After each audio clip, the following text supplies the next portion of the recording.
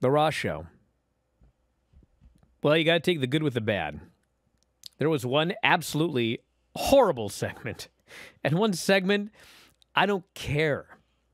I don't care about any of you. I loved it. And I think he's the best new character all of WWE. Dominik Mysterio. So we shall get to here.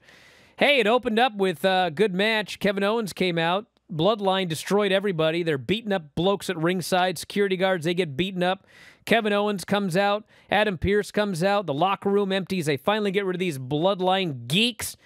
But then Pearce says, hey, you're here? Well, I'm going to put you to work. And they get signed for matches later on in the evening. They showed a guy at ringside called Hardy.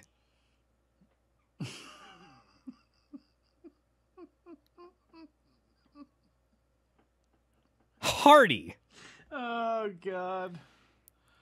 I hope he's not in the Royal Rumble. He's so famous that he can go by just Hardy. Hardy. Not Ed Hardy, not Jeff Hardy, not Matt Hardy.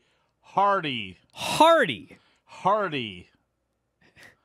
All right. Well, anyway, he's there. And he's going to be singing at the Royal Rumble. Hardy. Hardy. Cool. Hey, Dom. How much did he pay for this role? Dom, you're a young person. Do you know who Hardy is? No, I do not. Is this an Atlantic Records Bro, deal? he ain't that young Something anymore, all out? Mike. He's catching up to us. Hardy. We had Bianca versus Alexa Bliss. Man, I hate... You know what's funny is, like, I've given this speech 1,000 times. All of these hardcore fans of women's wrestling, what they demand is equality, okay?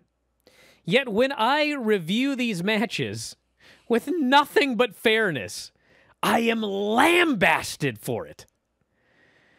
Alexa Bliss, God bless her. I'm sure she is a wonderful person. She was horrible in this match. She was missing spots left and right. She threw a forearm early that missed by 5 feet, at which point Corey Graves had to say, don't think she connected with any of that. Then she's supposed to be taking a series of body slams, and she takes this body slam, and Bianca literally puts her hands on her knees, and she's 2 feet from her, and she screams, "Get up!" And Alexa has to scurry to her feet. She hits her with another one. She hits her with another one. Now she's supposed to go for a handspring, standing moonsault. And Alexa's totally in the wrong spot. And Bianca hits the ropes. She stops. She boots Alexa. Don't move. Now she has to hit the other ropes to hit the move. I'm like, bro, listen, what is going on here? What is going on? This has been an ongoing thing. And at first it was like, oh, it's part of her character. Oh, her character doesn't care. What's happening?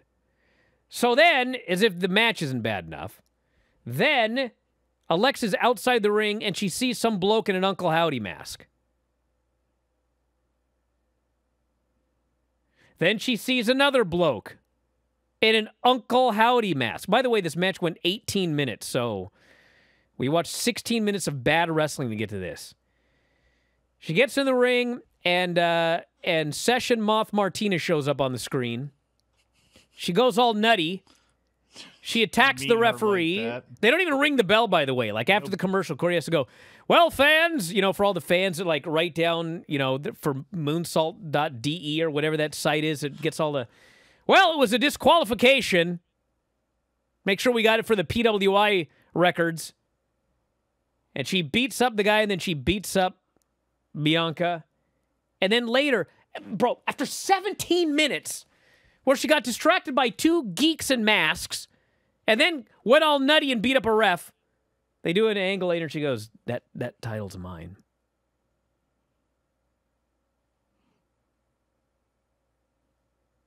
A grown-ass man, I am supposed to be interested in seeing another match between these two after that.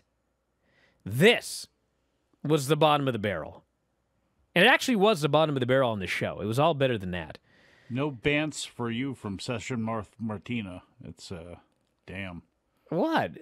Dude, a moth appeared on the screen, so I gave her a shout-out. Now I'm the bad guy? Anything else? Should I have mentioned, who was the moth on Lucha Underground? Marty, the moth? Marty. I could have mentioned him, but I thought about equality, and now I got yelled at for it again.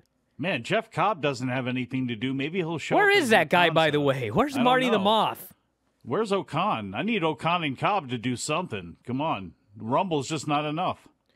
Then we had Solo Sikoa and Elias. They gave him 15 minutes. And listen, it wasn't, like, great. But, dude, if they would have done a singles one-on-one match, I'd have been even more mad than the previous match. But at least they made this a Music City street fight. So they hit each other with tambourines, and they bonked each other with cymbals, and the fans got into gimmicks. And then, Elias took a spinning Uranage onto a piano, which then collapsed and got pinned. It was fine. It was fine. I'd go as far as say it was almost a little bit good for a while there.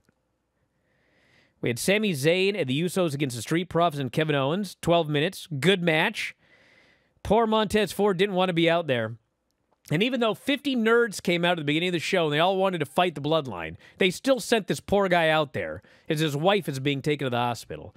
And he's all morose. But finally they tag him and he runs wild. And then there's a series of distractions, of course. He knocks Jimmy off the apron, but then he gets booted by Sami Zayn and pinned. They proceed to beat him down afterwards. Sheamus and Drew McIntyre will get a tag title match on Friday. They run out, they make the save. Good segment. Not a good segment. Dexter Lumis defeated Chad Gable. You know,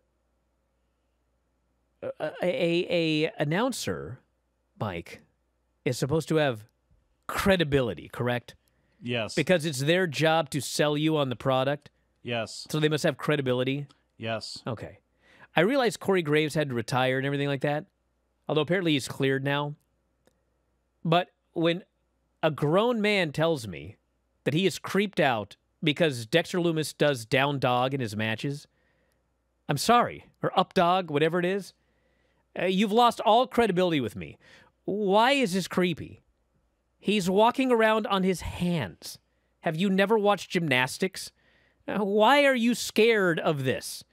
Nobody cares, as usual, because no normal human sees a man walking around on his hands in a seal stretch position and is scared. You've never been to New York, pal. God. And then he beat Chad Gable. He countered a cradle. Not a fan. So they're actually doing a countdown to the return of Cody. They're actually not going to do a surprise return. They are counting down his return. And so we got the first video package here. It was highlights from WrestleMania last year, and his road continues here to this company. The roads to the top. Yeah, the roads to the top, exactly. Then we had Damage Control and Becky. They're making fun of Becky and everything like that. So because, I guess Bayley doesn't have her gear and the other two do, Becky challenges the two of them to a one-on-two match. Well, that's dumb. As it turns out, it is dumb. They're beating the hell out of her. And so finally, Mi-Chin runs out to get on the apron. Becky gives her the hot tag. They end up doing a normal tag match. And in the end, Mi-Chin is pinned by Io Sky. What was that name again? Which makes Becky very upset. Mi-Chin. Okay. They said that name 3,000 times last night. Mi-Chin? Yeah, that's what they said. That's maybe as many times as they said WWE superstar for Shinsuke Nakamura in that match with Muta. Well, as Vince McMahon used to say, I like branding. Happy for you. I'm happy you like boots, branding. Spas. Maybe now that you're forced out of the company you founded, you could go be a rancher. Do all the branding you want. VKM. Burn it on them cows. That'll give you something to do, brother. My horse is sick. And we have the greatest video package of all time. Dominik Mysterio, everybody. if you missed what happened, Dominik Mysterio showed up with Rhea at a Christmas party, uninvited, and he was, he wasn't supposed to be there, and so they called the cops. There was a melee, and Ray's wife tried to slap Dom. Rhea grabbed her hand, I think, and then anyway, Rhea got slapped, so she's mad. But the cops show up and they arrest Dom. So Dom is in the back of the cop car, and he's begging. He's begging his mommy. Not his actual mommy, his mommy, Rhea. With an I. Please don't let me go to jail. I'll never survive. I'll never survive if I'm placed in the clink. Please call Finn and Damien. Finn and Priest, I believe he called him. One first name, one last name. And then Rhea, he doesn't even call her by her name. Oh, my God. He's a weird kid. 60 days in 30 minutes with this. So anyway, they announced that he's virtually immediately bailed out by Rhea Ripley. So he spent 30 minutes in county jail. Well, now he has done a video, and he is a hardened criminal. Prison, he says. Prison. Prison. Prison. Prison changes a man. I've served hard time, he says. And he starts chewing on his toothpick. I'm dying. I am dying. He is the greatest, aside from Sami Zayn, he is the greatest character in WWE right now. Dominik Mysterio, the heel, who is now his whole career, he's now nails. He's nails. White meat, he's the hardest, toughest wrestler because he's served time in prison. He went and got a mugshot and fingerprints and had to sit there for a little bit across from a drunk, because that's about all that really happens there in county. And then he comes out of it with a teardrop tattoo. You know what? I was wrong. I was wrong about the repackaging of Dominik Mysterio. I thought this would end up being something along the lines of David Flair being a crazy man. But you know what? Hardened criminal Dominik Mysterio is incredible. It's the greatest. It's fantastic. And when he runs back into his father's and real mother's arms one day, it's going to make it even better. Absolutely amazing. Then the main event was Austin Theory beating Seth Rollins to retain the U.S. title. Seth injured his knee, and after a ref bump, he got kicked in the yarbles, as we used to call it in the YWF, and hit with the chop block to the bad leg, A-Town down, pinned, and they carted him out afterwards. So I think they may be doing a short-term injury angle with Seth Rollins on top of that. But Austin Theory retained the title in the main event. Hey, it was a great main event. Seth Rollins is great. His gimmick sucks, but as a wrestler, dude, he's awesome. And they had a really, really good match, and that was the end of Raw. So the highs and lows of Monday Night Raw. And with that, Dom, I will take myself to break as we have run over time here on Wrestling Observer Live. But did you know that in January, WWE presents the Royal Rumble?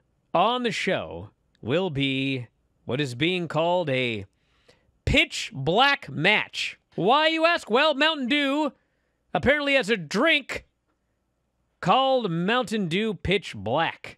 And they got a lot of money. If it's all blacked out and nothing happens, we're actually the winners because, we don't have to actually watch it. Jared, put a black thing on the screen here. It would be like if the match was like this for 10 minutes, and all you heard was, oh, ow, boom. No, Mike, stop it. If you enjoy these videos, for just $7.99 per month, you can enjoy full-length editions of The Bryan and Vinny Show, Wrestling Observer Live, Figure 4 Daily with Tom Lawler and Lance Storm, the Mad Men Podcast, Speak Now Pro Wrestling with Denise Salcedo, and more, plus hundreds of archived shows, all in beautiful HD. Don't miss out. Join us today.